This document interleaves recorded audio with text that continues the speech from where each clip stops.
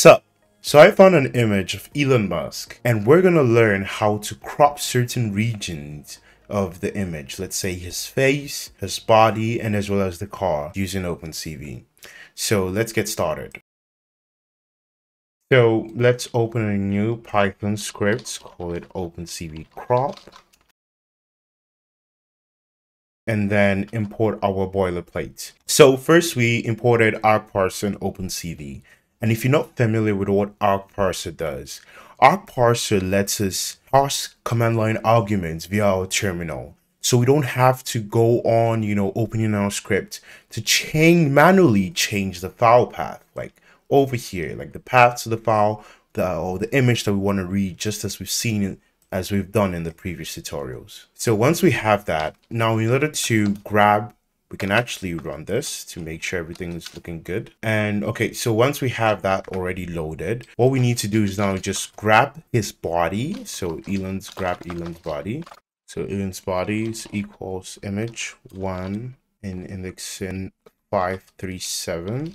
And then 65 all the way to 256. And we can visualize it. Show. Add the wait key. Let's run it. Okay, so we have his body. Perfect. Now let's try to grab only his face. So how are we going to do that? So we're going to define our variable, Elon's face, and then from indexing 3 all the way to 80, and then 124 all the way to 201. And we can as well, visualize this, add the wait key, run it. Yeah, so we have his face. And now finally, to extract the car, we just need to write Tesla car image 212 all the way to 430, and then 227 to 805, and visualize it and add the wait key. All right, so I think we need maybe a little bit more over here. We need to increase the width a bit, say 55. Yeah, perfect. All right, so these are the certain regions that we wanted to extract from our original image over here. Anyways, I don't intend on making this video too long.